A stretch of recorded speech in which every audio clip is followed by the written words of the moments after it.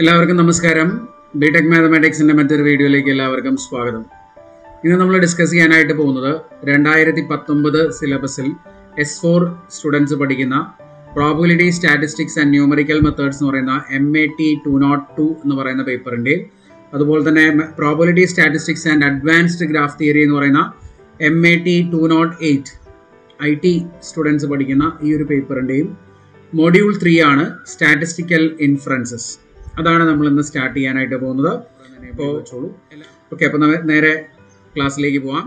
ഈ മൊഡ്യൂളിൽ എന്തൊക്കെയാണ് പഠിക്കേണ്ടതെന്നുള്ളത് ആദ്യം ജസ്റ്റ് ഒന്ന് നോക്കി വയ്ക്കാം. പോപ്പുലേഷൻ ആൻഡ് സാമ്പിൾസ്, അതാണ് നമ്മൾ ഇതിൽ കാര്യമായിട്ട് പഠിക്കേണ്ടത്. സാമ്പിളിംഗ് ഡിസ്ട്രിബ്യൂഷൻ പഠിക്കണം. Sampling distribution of mean and proportion, large samples മാത്രം മതി എന്ന് പ്രത്യേകം പറയുന്നുണ്ട്. പിന്നെ കോൺഫിഡൻസ് ഇൻ്റർവെൽ നമ്മൾ പഠിക്കണം four single mean and single proportion, അതും ലാർജ് സാമ്പിളിനെ മാത്രം പഠിച്ചാൽ മതി. പിന്നെ ടെസ്റ്റ് ഓഫ് ഹൈപ്പോത്തസിസ് നോക്കണം, large sample test for single mean and single proportion, equality of means and equality of proportion of two population, sample small sample T test for single mean of normal population, equality of means, ഇത്രയും പഠിക്കണം. ഇവിടെ T test, pooled T test for independent samples and to normal population with equal വാരിയൻസസ് മാത്രമേ വേണ്ടൂ എന്ന് പറയുന്നുണ്ട്.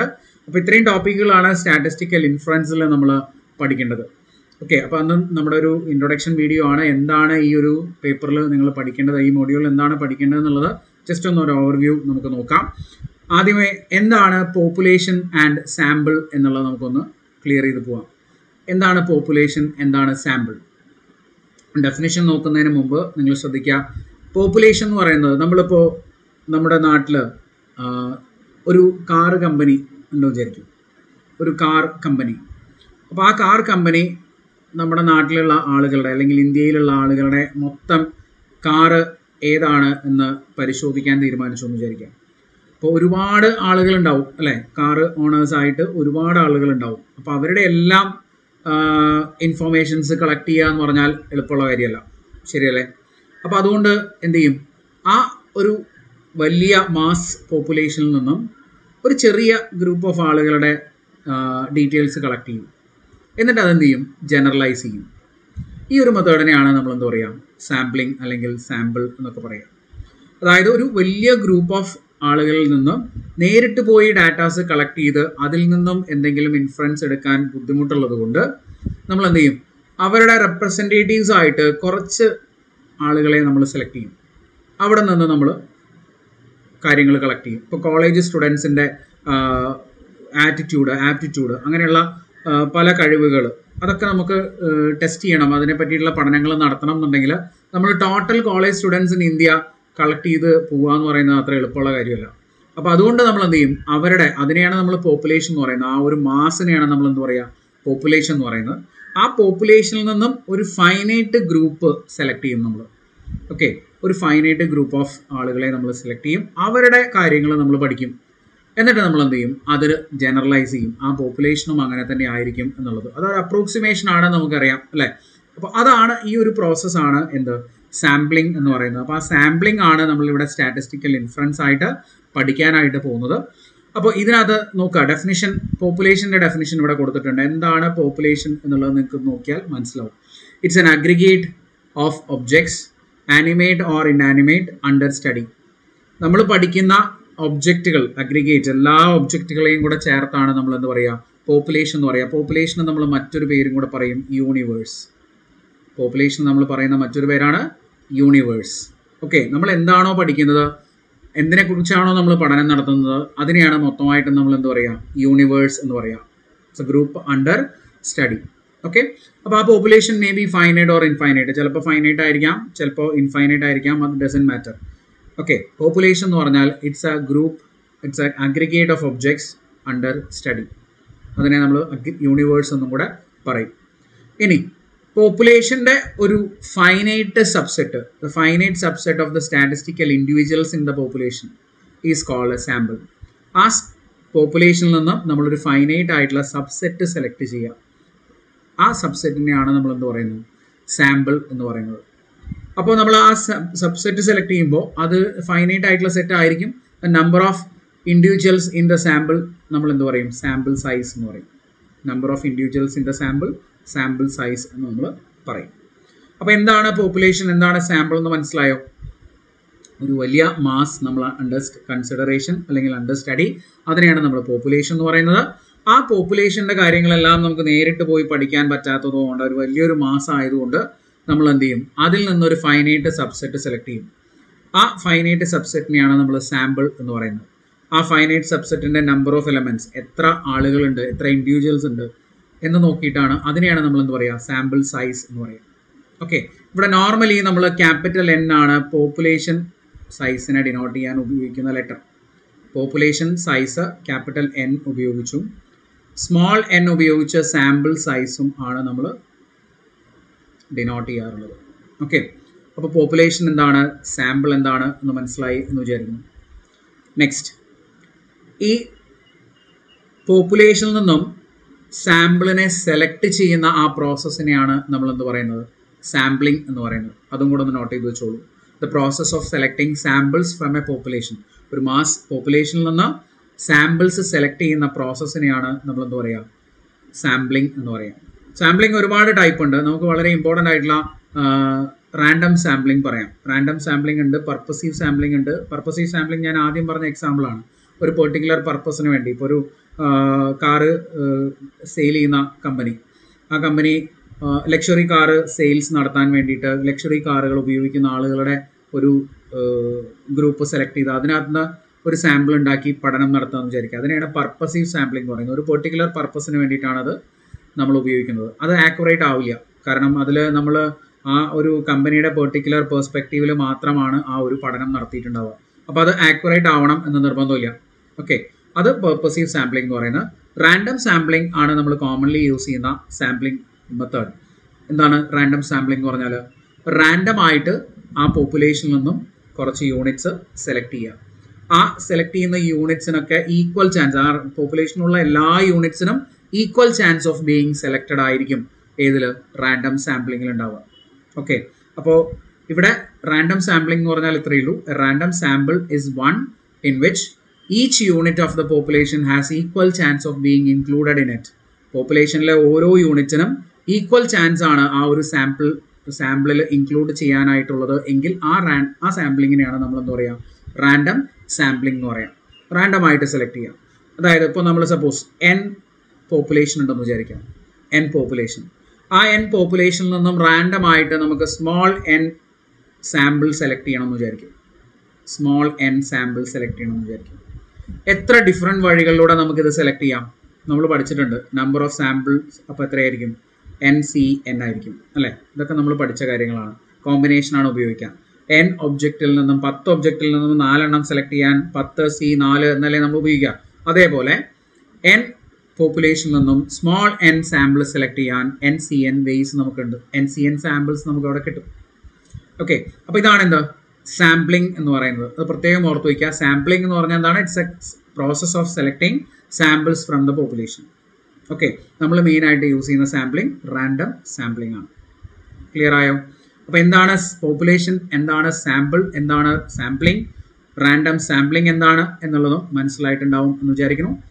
ഇനി ഈ പറയുന്ന സാമ്പിളിംഗ് ടെക്നിക്കിൽ നമ്മൾ പഠിക്കുമ്പോൾ 2 ടൈപ്പ് വാരിയബിൾസ് അല്ലെങ്കിൽ 2 ടൈപ്പ് സ്റ്റാറ്റിസ്റ്റിക്കൽ കോൺസ്റ്റൻസുമായിട്ട് നമ്മൾ കണ്ടുമുട്ടാൻ സാധ്യതയുണ്ട്. അവിടെ നമ്മൾ പഠിക്കേണ്ട സ്റ്റാറ്റിസ്റ്റിക്കൽ കോൺസ്റ്റൻസ് ഇത് രണ്ടുമാണ്, പാരാമീറ്റർ ആൻഡ് സ്റ്റാറ്റിസ്റ്റിക്. എന്താണെന്നുള്ളത് നോക്കാം. പാരാമീറ്റർ എന്ന് പറഞ്ഞാൽ നമ്മുടെ പോപ്പുലേഷൻ എന്താണോ ആ പോപ്പുലേഷൻ്റെ സ്റ്റാറ്റിസ്റ്റിക്കൽ കോൺസ്റ്റൻസ് ആണ്. സ്റ്റാറ്റിസ്റ്റിക്കൽ കോൺസ്റ്റൻസ് എന്ന് പറഞ്ഞാൽ മീൻ, വാരിയൻസ്, സ്റ്റാൻഡേർഡ് ഡീവിയേഷൻ, അങ്ങനെയുള്ള സം ഓഫ് ഒബ്സർവേഷൻസ്, അങ്ങനെയുള്ള കുറേ കാര്യങ്ങളുണ്ടല്ലോ. നമ്മൾ അതുമായിട്ട് പ്രോസസ്സ് ചെയ്ത് എടുക്കുന്ന എന്തെങ്കിലും ഒരു സ്റ്റാറ്റിസ്റ്റിക്കൽ കോൺസ്റ്റൻറ്റ്. ഇപ്പോൾ ആ പോപ്പുലേഷൻ്റെ മീൻ കണ്ടുപിടിക്കാൻ പറ്റും, നമുക്ക് പോപ്പുലേഷൻ്റെ വാരിയൻസ് കണ്ടുപിടിക്കാൻ പറ്റും, പോപ്പുലേഷൻ്റെ സ്റ്റാൻഡേർഡ് ഡീവിയേഷൻ കണ്ടുപിടിക്കാൻ പറ്റും, പോപ്പുലേഷൻ്റെ മീൻ, മീഡിയൻ, മോഡ്, അങ്ങനെയുള്ള സ്റ്റാറ്റിസ്റ്റിക്കൽ കോൺസ്റ്റൻറ്റുകൾ ഉണ്ടല്ലോ. ആ സ്റ്റാറ്റിസ്റ്റിക്കൽ കോൺസ്റ്റൻറ്റുകൾ പോപ്പുലേഷൻ്റെ ആണെങ്കിൽ അതിനെ നമ്മൾ എന്ത് പറയും? പാരാമീറ്റർ എന്ന് പറയും. ഇപ്പോൾ പോപ്പുലേഷൻ മീൻ മ്യൂ വെച്ചാണ് നമ്മൾ ഡിനോട്ട് ചെയ്യുക.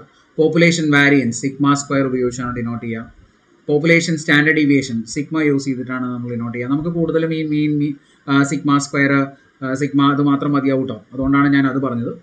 അപ്പോൾ ഇവിടെ എന്താണ് പാരാമീറ്റർ എന്നുള്ളത് മനസ്സിലാക്കി വെച്ചോളൂ. Statistical constant of the population ആണ് നമ്മൾ എന്ത് പറയുന്നത്, പാരാമീറ്റർ എന്ന് പറയുന്നത്. അപ്പോൾ സ്റ്റാറ്റിസ്റ്റിക് എന്താണെന്നുള്ളത് നിങ്ങൾക്ക് മനസ്സിലായിട്ടുണ്ടാവും. എന്താണ്, സാമ്പിൾ നമ്മൾ സെലക്ട് ചെയ്തിട്ട് ആ സാമ്പിളിന്റെ സ്റ്റാറ്റിസ്റ്റിക്കൽ കോൺസ്റ്റന്റുകൾ കാൽക്കുലേറ്റ് ചെയ്യുകയാണെങ്കിൽ, അതായത് അതിന്റെ മീൻ വാരിയൻസ് ഒക്കെ കാൽക്കുലേറ്റ് ചെയ്യുകയാണെങ്കിൽ അതിനെയാണ് നമ്മൾ എന്ത് പറയുന്നത്, സ്റ്റാറ്റിസ്റ്റിക് എന്ന് പറയുന്നത്. ഈ ഒരു ടേം ആദ്യമായിട്ട് ഉപയോഗിച്ചത് പ്രൊഫസർ R.A. ഫിഷർ ആണ് കേട്ടോ. R.A. ഫിഷർ എന്ന് പറയുന്നത് മോഡേൺ സ്റ്റാറ്റിസ്റ്റിക്സിന്റെ ഫാദർ ആണ്. ഫാദർ ഓഫ് മോഡേൺ സ്റ്റാറ്റിസ്റ്റിക്സ് എന്ന് അറിയപ്പെടുന്ന സ്റ്റാറ്റിസ്റ്റീഷ്യൻ ആണ് പ്രൊഫസർ R.A. ഫിഷർ എന്ന് പറയുന്നത്. അപ്പോൾ ഇവിടെ statistical measures computed from the sample observations alone, സാമ്പിളിൽ നിന്നും മാത്രം കാൽക്കുലേറ്റ് ചെയ്യുന്ന സ്റ്റാറ്റിസ്റ്റിക്കൽ കോൺസ്റ്റൻസ് മീൻ സാമ്പിൾ മീൻ നമ്മൾ എക്സ് ബാർ എന്നാണ് ഡിനോട്ട് ചെയ്യുന്നത്. സാമ്പിൾ വാരിയൻസ് എസ് സ്ക്വയർ ആണ്, സിഗ്മ സ്ക്വയർ അല്ല, എസ് സ്ക്വയർ ആണ് നമ്മൾ യൂസ് ചെയ്യുന്നത്. സാമ്പിൾ സ്റ്റാൻഡേർഡ് ഡീവിയേഷൻ നമ്മൾ എസ് എന്നാണ് ഡിനോട്ട് ചെയ്യുന്നത്. ഓക്കെ, അപ്പോൾ ഇവിടെ പാരാമീറ്റർ എന്താണ്, സ്റ്റാറ്റിസ്റ്റിക് എന്താണെന്ന് മനസ്സിലാക്കിക്കോളൂ. പാരാമീറ്റർ എന്ന് പറഞ്ഞാൽ statistical constant of the population and statistical constant of the sample ആണ് നമ്മൾ സ്റ്റാറ്റിസ്റ്റിക് എന്ന് പറയുന്നത്. ക്ലിയർ ആണേ? പാരാമീറ്ററും സ്റ്റാറ്റിസ്റ്റിക്സും ക്ലിയർ ആണ് എന്ന് വിചാരിക്കണം. ഈ സാമ്പിളിംഗ് ഡിസ്ട്രിബ്യൂഷൻ എന്താണെന്ന് നമുക്ക് നോക്കാം. ഇപ്പോൾ സപ്പോസ് നമ്മുടെ ഒരു പോപ്പുലേഷനിൽ നിന്ന് നമ്മൾ n സാമ്പിൾസ് സെലക്ട് ചെയ്തു എന്ന് വിചാരിക്കും. n samples. ഓക്കെ, അപ്പോൾ സാമ്പിൾസ് n എന്ന് പറഞ്ഞാൽ size of the sample n ആണ്. അപ്പോൾ ഒരു റാൻഡം വാരിയബിൾ നമ്മൾ സെലക്ട് ചെയ്യുക, അല്ലെങ്കിൽ ഒരു സാമ്പിൾ എന്ന് പറഞ്ഞാൽ അതിനകത്ത് x1 x2 etcetera xn items ഉണ്ടാവും. ഇതൊക്കെ ഇവിടെ നിന്ന് കിട്ടുന്നതാണ്, പോപ്പുലേഷന് കിട്ടുന്നതാണ് അല്ലേ. പോപ്പുലേഷനിൽ നിന്ന് നമ്മൾ സെലക്ട് ചെയ്യുന്ന ഒരു സാമ്പിളാണിത്, ഒരു സാമ്പിൾ. ഓക്കെ, ഒരു സാമ്പിളാണ് ഈ കാണുന്ന എക്സ് എന്ന് പറയുന്ന സാമ്പിൾ. നമ്മൾ വേണമെങ്കിൽ നമുക്കത് x1 എന്നൊക്കെ പറയാം. ഓക്കെ, ഒരു sample x1 x2 etcetera xn നമ്മൾ എടുത്തു. ഇതുപോലെ എത്ര സാമ്പിൾസ് നമുക്ക് സെലക്ട് ചെയ്യാൻ പറ്റും? n സാമ്പിൾസ് നമുക്ക് ഒരുപാടെണ്ണം സെലക്ട് ചെയ്യാൻ പറ്റും അല്ലേ. നമ്മൾ പോപ്പുലേഷൻ അനുസരിച്ച് മാറ്റി നമ്മൾ എടുക്കുന്ന എലമെൻറ്റ്സ് ഒക്കെ മാറ്റി നമുക്ക് ഒരുപാട് സാമ്പിൾസ് സെലക്ട് ചെയ്യാൻ പറ്റും. ഇങ്ങനെ സെലക്ട് ചെയ്യുന്ന ഒരു സാമ്പിൾ അല്ലെങ്കിൽ ഇതിനകത്തുള്ള സാമ്പിൾസിൻ്റെ സാമ്പിൾ മീൻ നമ്മൾ കണ്ടുപിടിക്കാമെന്ന് വിചാരിക്കും. എക്സ് ബാർ എന്ന് പറഞ്ഞാൽ നമുക്ക് എങ്ങനെ എഴുതാൻ പറ്റും? x1 plus x2 plus etcetera plus xn എന്ന് എഴുതാൻ പറ്റും അല്ലേ.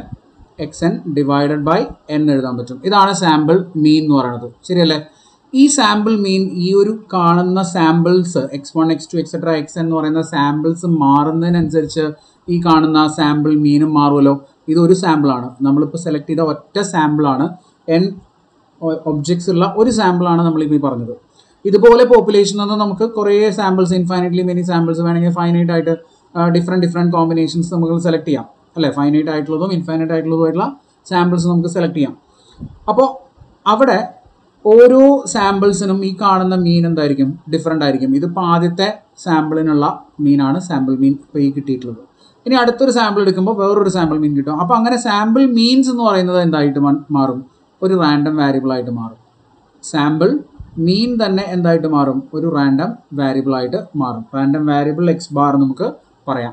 ആ എക്സ് ബാറിന് ഡിഫറെൻ്റ് ആയിട്ടുള്ള വാല്യൂസ് കിട്ടിക്കൊണ്ടിരിക്കും.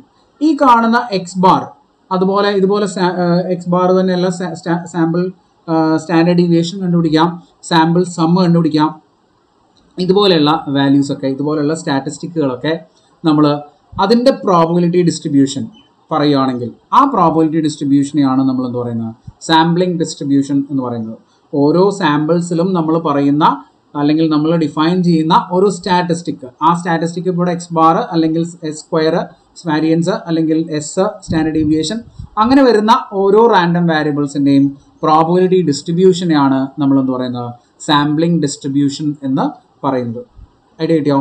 അപ്പോൾ ഓരോ സാമ്പിളിംഗ് ഡിസ്ട്രിബ്യൂഷൻ ഇവിടെ നോർമലി എല്ലാ സാമ്പിൾസും ഇപ്പോൾ large samples n tense to infinity നമ്മൾ എന്ത് പറയും?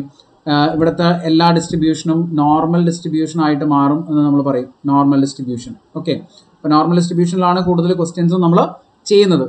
ഓക്കെ, അപ്പോൾ ഇതാണ് സാമ്പിളിംഗ് ഡിസ്ട്രിബ്യൂഷൻ എന്ന് പറഞ്ഞാൽ ഉദ്ദേശിക്കുന്നത്. ഡിസ്ട്രിബ്യൂഷൻ പറയുമ്പോൾ നമുക്ക് എപ്പോഴും എളുപ്പത്തിൽ പറയാനുള്ളത് നോർമൽ ഡിസ്ട്രിബ്യൂഷൻ, നമുക്ക് പഠിക്കാനുള്ളതും അതാണ്. Distribution of sample mean. Sample മീൻ നമ്മുടെ പോപ്പുലേഷൻ ഒരു നോർമൽ പോപ്പുലേഷൻ ആണെങ്കിൽ ശ്രദ്ധിക്കണം. If a random variable of size n is taken from an infinite population, infinite of population എന്ന് വെച്ചാൽ ലാർജ് പോപ്പുലേഷൻ എന്നുള്ള മീനിങ്ങിൽ പറഞ്ഞാൽ മതി, infinite population with mean mu and variance sigma square. ആ പോപ്പുലേഷൻ്റെ മീനാണ് മ്യൂ എന്ന് പറയുന്നത്, പോപ്പുലേഷൻ്റെ വാരിയൻസ് ആണ് സിഗ്മ സ്ക്വയർ എന്ന് പറയുന്നത്. അങ്ങനെയാണെങ്കിൽ the probability distribution of the sample mean x bar. X bar എന്ന് പറയുന്ന സാമ്പിൾ മീനിന്റെ പ്രോബിലിറ്റി ഡിസ്ട്രിബ്യൂഷൻ അതിനെന്തായിരിക്കും? മീൻ എന്ന് പറയുന്ന മ്യൂ ആയിരിക്കും. ആ ഒരു എക്സ് ബാറിന്റെ മീൻ എന്ന് പറയുന്നത് മ്യൂ ആയിരിക്കും. എക്സ് ബാറിന്റെ വാരിയൻസ് എന്ന് പറയുന്നത് സിഗ്മ സ്ക്വയർ ബൈ എൻ ആയിരിക്കും. ഇതെങ്ങനെയാണ് വരുന്നതെന്ന് വെച്ചാൽ നോക്കിക്കോളൂ, നിങ്ങൾ ശ്രദ്ധിച്ചോളൂ.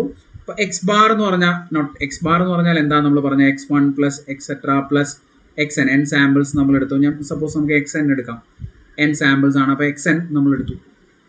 ഓരോന്നും n സാമ്പിൾസ് ആണ്. n സാമ്പിൾസ് നമ്മൾ സെലക്ട് ചെയ്യുന്നുണ്ട്.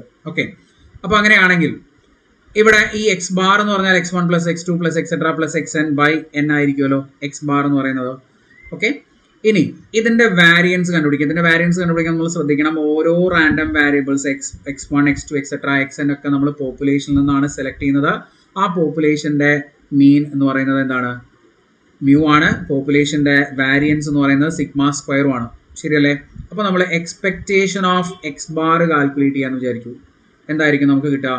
Expectation of x1 plus x2 plus etcetera plus xn divided by n എന്ന് കിട്ടുമല്ലോ. ദാറ്റ് ഈസ് ഈക്വൽ ടു ഈ 1/n എക്സ്പെക്ടേഷൻ്റെ ഫോമിലേക്ക് നമ്മൾ പഠിച്ചിട്ടുണ്ട്. ആ 1/n ഉണ്ട് പുറത്തേക്ക് എടുക്കാം. ഇവിടെ ഓരോന്നും സെപ്പറേറ്റ് ആയിട്ട് എക്സ്പെക്ടേഷൻ എടുക്കാം. x1 plus expectation of x2 plus etcetera plus expectation of xn. ഇങ്ങനെ നമ്മൾ ഓരോന്നിൻ്റെയും എക്സ്പെക്ടേഷൻ സെപ്പറേറ്റ് ആയിട്ട് കാൽക്കുലേറ്റ് ചെയ്യാമെന്ന് വിചാരിക്കാം. ഇവിടെ ഓരോ റാൻഡം വാരിയബിൾസിൻ്റെ ഓരോ സാമ്പിൾസിൻ്റെയും എക്സ്പെക്ടേഷൻ എന്ന് പറഞ്ഞാൽ പോപ്പുലേഷൻ്റെ എക്സ്പെക്ടേഷൻ തന്നെയായിരിക്കും. അത് മ്യൂ ആണ്. 1/n ഇൻറ്റു ഇവിടെ നമുക്ക് മ്യൂ എന്ന് എഴുതാം, പ്ലസ് മ്യൂ എന്ന് എഴുതാം, പ്ലസ് എക്സെട്ര മ്യൂ എന്ന് എഴുതാം. അങ്ങനെ എത്ര മ്യൂ ഉണ്ടാവും? n ടൈംസ് നമ്മൾ മ്യൂ എടുത്തിട്ടുണ്ടാവും അല്ലേ? ദാറ്റ് ഈസ് നോക്കിക്കോളൂ, that is equal to 1/n into n times mu. ഈ എന്നും എന്നും കട്ട് ചെയ്ത് കളഞ്ഞാൽ നമുക്ക് എന്ത് കിട്ടും? മ്യൂ തന്നെ കിട്ടും. അതായത് എക്സ്പെക്ടേഷൻ ഓഫ് എക്സ് ബാർ നമ്മൾ എന്തായിട്ട് കണ്ടുപിടിച്ചു? മ്യൂ ആയിട്ട് കണ്ടുപിടിച്ചു. അപ്പോൾ എക്സ് ബാർ എന്ന് പറയുന്ന സാമ്പിൾ മീൻ എന്ന് പറയുന്ന റാൻഡം വാരിയബിളിൻ്റെ മീൻ എന്താണ്? മ്യൂ തന്നെയാണ്. ഓക്കെ, ഇനി അതിൻ്റെ വാരിയൻസും കൂടെ നമുക്കൊന്ന് നോക്കി നോക്കാം. വാരിയൻസ് കണ്ടുപിടിക്കാൻ വേണ്ടിയിട്ട് വാരിയൻസ് ഓഫ് എക്സ് ബാർ എന്ന് വെച്ചാൽ variance of x1 plus x2 plus etcetera plus xn ഇത്രയും random variables divided by n ഉണ്ടാവും. കാരണം എക്സ് ബാർ എന്ന് പറഞ്ഞാൽ അതാണ്. ഇനി വാരിയൻസിൽ നിന്നും എന്തെങ്കിലും ഒരു കോൺസ്റ്റന്റ് പുറത്തേക്ക് എടുക്കുമ്പോൾ നമ്മൾ പഠിച്ചിട്ടുണ്ട് formula variance of A X plus B എന്ന് പറഞ്ഞാൽ എന്താണ് നമ്മൾ പഠിച്ചിട്ടുണ്ട്? എന്താണ്? A square into variance of X ആണ്. ശരിയല്ലേ? അതുകൊണ്ട് നമുക്കിവിടെ 1/n എടുക്കുന്നതിന് പകരം 1/n സ്ക്വയർ എടുക്കേണ്ടി വരും. Variance of x1 plus variance of x2 plus etcetera plus variance of xn എന്ന് വരും. ശരിയല്ലേ? ഇങ്ങനെ കിട്ടും. ഇനി ഓരോ എലമെൻസിൻ്റെയും വാരിയൻസ് എന്ന് പറയുന്നത് എന്താണ്? സിഗ്മ സ്ക്വയർ ആണല്ലോ. അപ്പോൾ 1/n square into sigma square plus sigma square plus etcetera plus sigma square. എത്ര പ്രാവശ്യം ഉണ്ടാവും? n ടൈംസ് ഉണ്ടാവും ഈ സിഗ്മ സ്ക്വയർ. ശരിയല്ലേ? That is equal to 1/n square into n sigma square എന്ന് എഴുതാം. ഒരു n നമ്മളിവിടെ കട്ട് ചെയ്ത് കളഞ്ഞാൽ നമ്മുടെ വാരിയൻസ് ഓഫ് എക്സ് ബാർ നമുക്ക് എന്തായിട്ട് കിട്ടും? സിഗ്മ സ്ക്വയർ ബൈ n ആയിട്ട് കിട്ടും. അപ്പോൾ സ്റ്റാൻഡേർഡ് ഡീവിയേഷൻ എന്തായിരിക്കും? സ്റ്റാൻഡേർഡ് വാരിയൻസ് ഓഫ് എക്സ് ബാറിനെ നമ്മൾ ക്യാപിറ്റൽ എസ് സ്ക്വയർ ഉപയോഗിച്ച് ഡിനോട്ട് ചെയ്യാം. സ്റ്റാൻഡേർഡ് ഡീവിയേഷനെ നമുക്ക് സ്മോൾ എസ്സോ ക്യാപിറ്റൽ എസ്സോ എന്ന് വേണമെങ്കിലും കുഴപ്പമില്ല, ഇങ്ങനെ വേണമെങ്കിലും ഡിനോട്ട് ചെയ്യാം. ഇവിടെ സിഗ്മ ബൈ √n എന്ന് വരും. Standard deviation of X bar sigma by √n എന്ന് വരും. ഓക്കെ, ഐഡിയ കിട്ടിയോ? അപ്പോൾ ഇങ്ങനെയാണ് നമ്മൾ എന്ത് ചെയ്യുന്നത്? സാമ്പിൾ മീനിൻ്റെ ഡിസ്ട്രിബ്യൂഷൻ, പ്രോബിലിറ്റി ഡിസ്ട്രിബ്യൂഷൻ കണ്ടുപിടിക്കുന്നത്. ഇത് n ടെൻസ് ടു ഇൻഫിനിറ്റി ആയതുകൊണ്ട് ഇത് ഇറ്റ് ഫോളോസ് നോർമൽ ഡിസ്ട്രിബ്യൂഷൻ ആയിരിക്കും കേട്ടോ. ഇത് നോർമൽ ഡിസ്ട്രിബ്യൂഷൻ ഫോളോ ചെയ്യുന്ന ഒരു റാൻഡം വാരിയബിൾ ആയിരിക്കും ഈ പറയുന്ന എക്സ് ബാർ എന്ന് പറയുന്നത്. അപ്പോൾ പ്രോബിലിറ്റി ഒക്കെ നമ്മൾ കണ്ടുപിടിക്കുന്നത് നോർമൽ ഡിസ്ട്രിബ്യൂഷൻ്റെ പ്രോബിലിറ്റി കണ്ടുപിടിക്കുന്ന പോലെയാണ്. അപ്പോൾ ഏകദേശം ഒരു ഐഡിയ കിട്ടിയിട്ടുണ്ടാവും എന്താണ് നമ്മൾ ഈ മൊഡ്യൂളിൽ പറഞ്ഞുകൊണ്ടിരിക്കുന്നത് എന്നുള്ളത്. ഏകദേശം നിങ്ങൾക്ക് ഒരു ഐഡിയ കിട്ടിയിട്ടുണ്ടാവും. പോപ്പുലേഷൻ, സാമ്പിൾ, അതുപോലെ തന്നെ സാമ്പിളിംഗ് എന്ന് പറഞ്ഞ പ്രോസസ്സ്, റാൻഡം സാമ്പിളിംഗ് എന്ന് പറഞ്ഞ മെത്തേഡ്, പാരാമീറ്റർ ആൻഡ് സ്റ്റാറ്റിസ്റ്റിക് എന്ന് പറയുന്ന 2 ടേംസ്, പിന്നെ സാമ്പിളിംഗ് ഡിസ്ട്രിബ്യൂഷൻ എന്താണ് എന്നുള്ളത്, അതുപോലെ തന്നെ ഡിസ്ട്രിബ്യൂഷൻ ഓഫ് സാമ്പിൾ മീൻ എന്താണ് എന്നുള്ളതും നമ്മളിവിടെ പറഞ്ഞു. ഓക്കെ, അപ്പോൾ മറ്റൊരു ക്ലാസ്സിൽ നമുക്ക് അടുത്ത ഒരു ഭാഗവുമായിട്ട് കാണാം. അതുവരേക്കും നിങ്ങൾ ചാനൽ സബ്സ്ക്രൈബ് ചെയ്യുക, ഫ്രണ്ട്സിനൊക്കെ ഷെയർ ചെയ്ത് കൊടുക്കുക. നിങ്ങളുടെ അഭിപ്രായങ്ങളും നിർദ്ദേശങ്ങളും നിങ്ങൾ കമൻറ്റ് ചെയ്യുക. അടുത്ത വീഡിയോയിൽ വീണ്ടും കാണാം. Thank you.